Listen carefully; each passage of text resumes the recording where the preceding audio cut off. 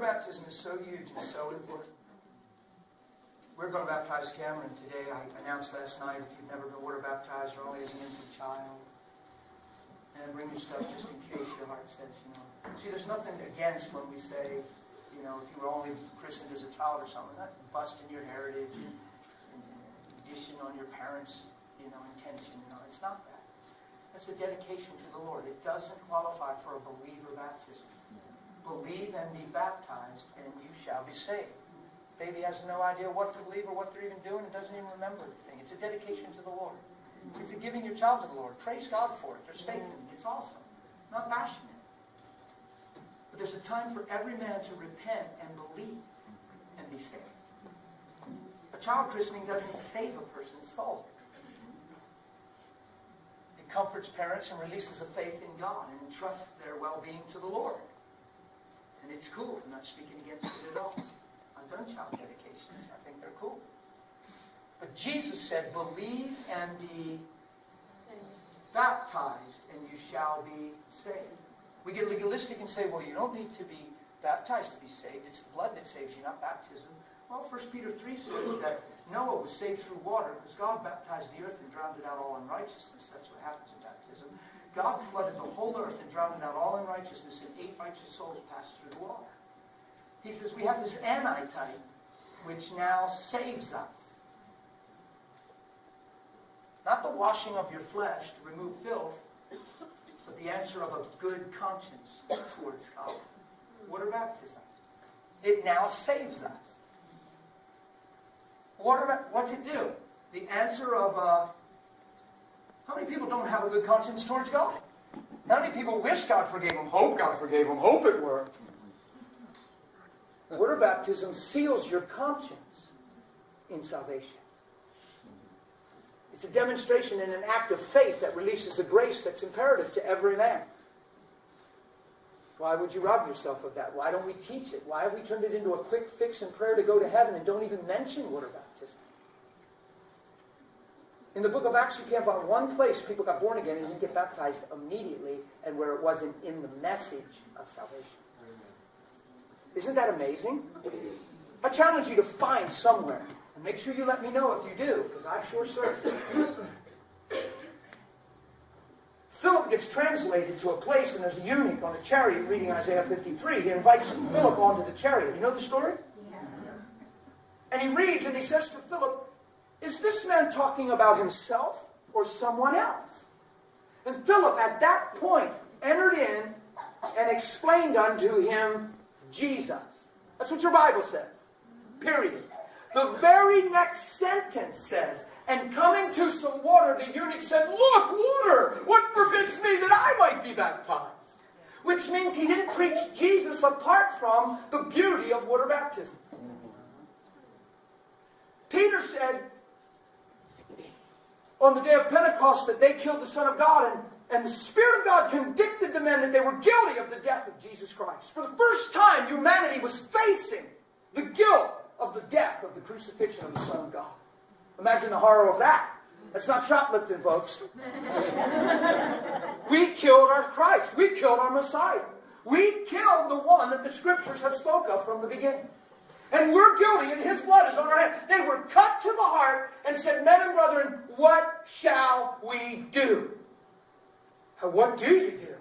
How do you make up for that? It's a pretty big blunder. Killing your Savior. You know what Peter said? God's amazing. Repent. Change the way you think. In other words, wish you didn't do it. Wait. We killed Jesus, and you're saying, wish we didn't do it. That's what I'm saying. Repent and be baptized for the removal and washing away of your sin, and then you can become sons. Whoa. We killed the Son, we're cut to the heart, we wish we didn't. You're saying that's all that matters. Let's get baptized, and now we can be sons? The ones that killed the Son? Yep, you'll be filled with the same Spirit. And we make it so difficult. Repent. Change the way you think. Wish you didn't do what you did.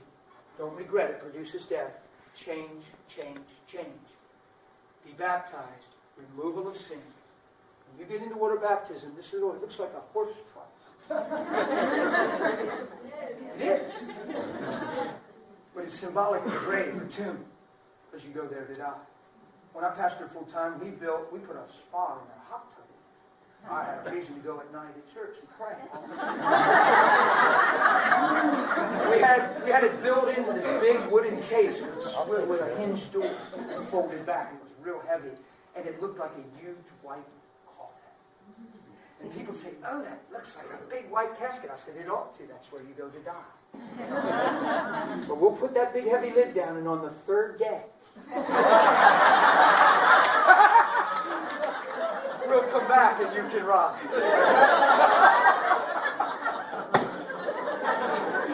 Do you see how good God is? We do it by faith. Jesus did it in reality.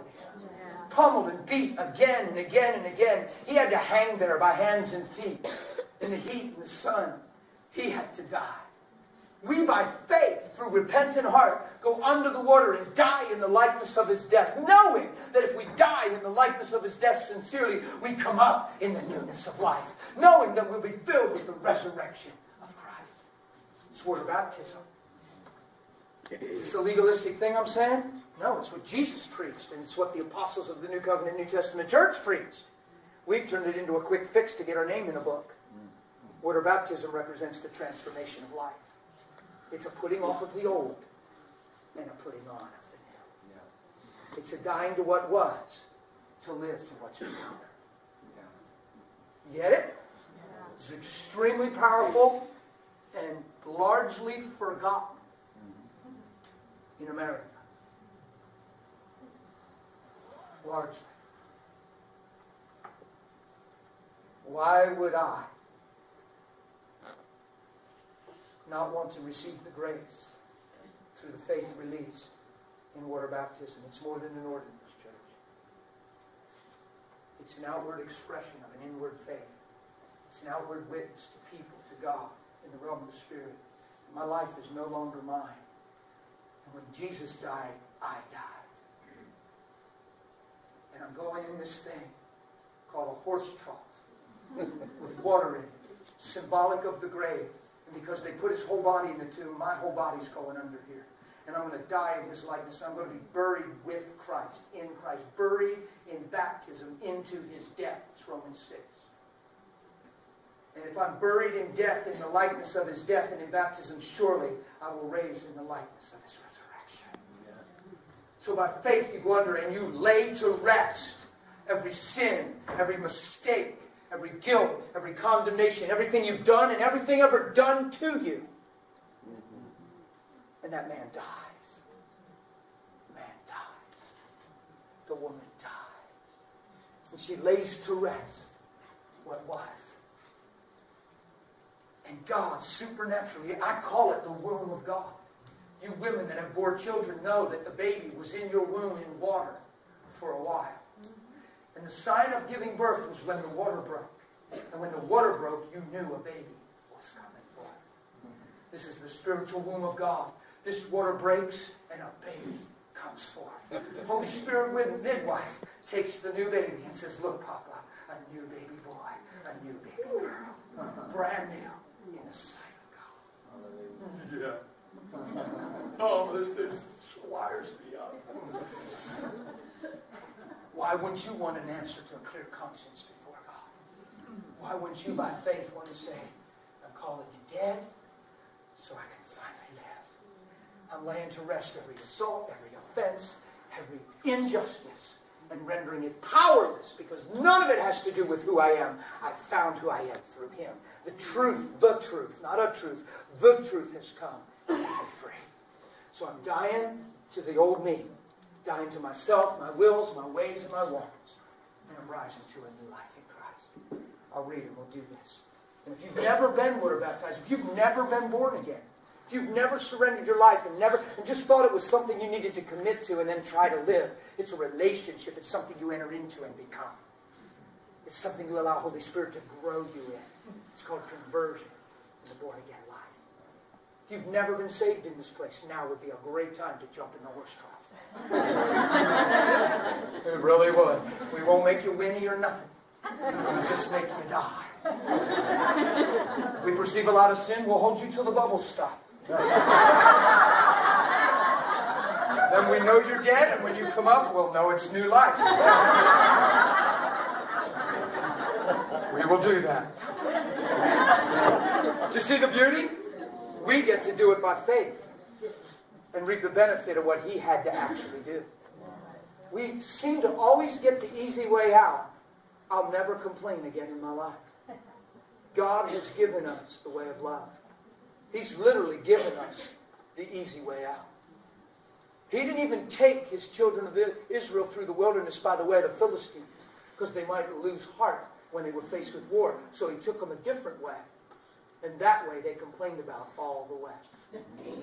And wandered in a place that they were not called to live and die.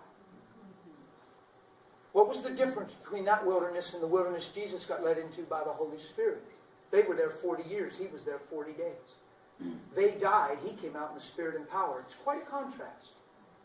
40 years versus 40 days. Death, Spirit and power. What was the difference between the two? Dramatic. Selfish, selfless. Same wilderness, same trials, same heat, same devil. Same God. Different motivation. Selfish, you die there. Selfless, you find even greater anointing. Whoa!